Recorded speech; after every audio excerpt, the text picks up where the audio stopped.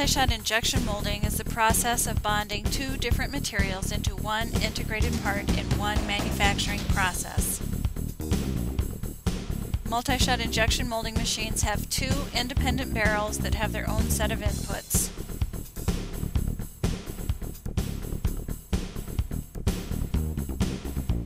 The rotation that you see here is the action of a rotary platen mold.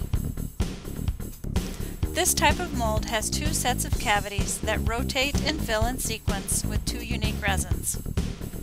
During every molding cycle, one set of cavities are injected with a first shot of material to form the substrate of the part, while the other set of cavities receives a second material or second shot over the substrate.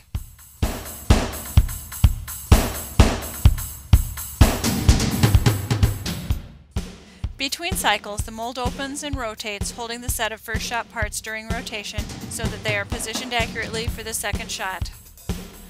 Before the mold closes, the completed parts are removed. The now empty cavities are ready for the next molding cycle.